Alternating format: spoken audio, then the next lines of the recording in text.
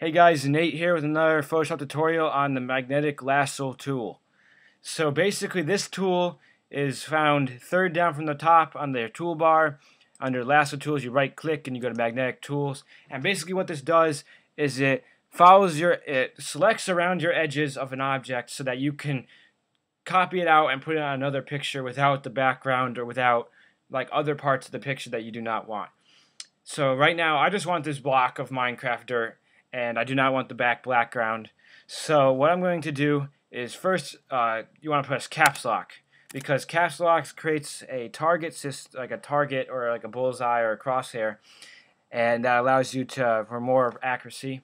So basically you click, you try to follow your edges, and you don't want to go as fast as me, and you can click anytime to set another bullet point, and then you just keep going.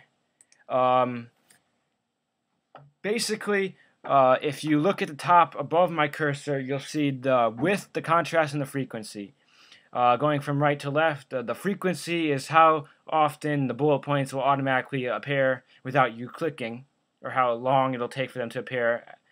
The contrast, the higher the contrast of your picture is, which allows this tool to get a more precise picture if you have like a contrasting colors like white on black or black on white.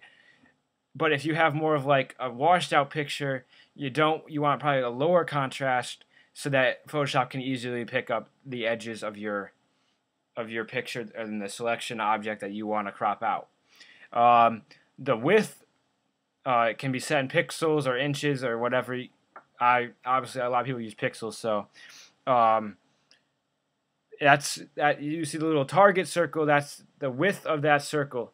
And what Photoshop does with that width is it looks for edges of the object, so the edge of the block, so that it can magnetically attach to it with the magnetic lasso.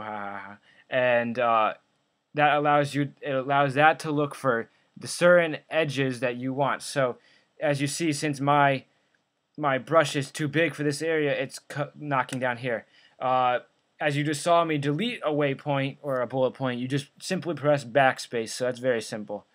So you just follow along the edge and you just keep going. I'm going to pause the video here and keep working on this, and I'll get back to you when I select this, just for video time's sake, because you guys don't want me watching this. I'll be right back. Alright, so we're back with the selected item. As you can see, I got all the things around the edges of the picture. Another thing to note is if you're using a 3D object, which I'm assuming a lot of people will be using a 3D object like this Minecraft block, you got to make sure that you go around the outside edges of the actual image, not the 3D lines that you see coming out. So that's why I didn't go across the top here.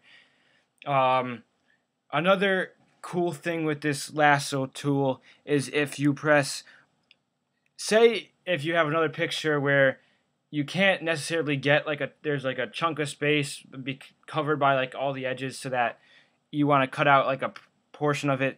Say I just want to cut out like part of this block here. You can press Alt and then click, press Alt, click, or hold down Alt and click, and then release Alt, click again, and just keep making your pixels. So now that was just quick. So now if I copy this, and if I put this on a new document, we gotta go bigger file, because this is a big file.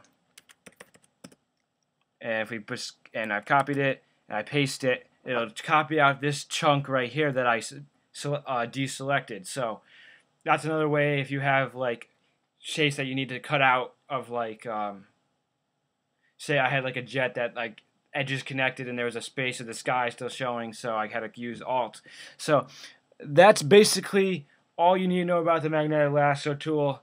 And as you see, there's no more black background, excuse me, around it, so you can put this into another picture or something and pretty much looks fine. So if you have any questions, put it in the comments. If you would like me to make a tutorial on anything, put that in the comments as well. Like, favorite, and subscribe. Thanks for watching, and have a great day.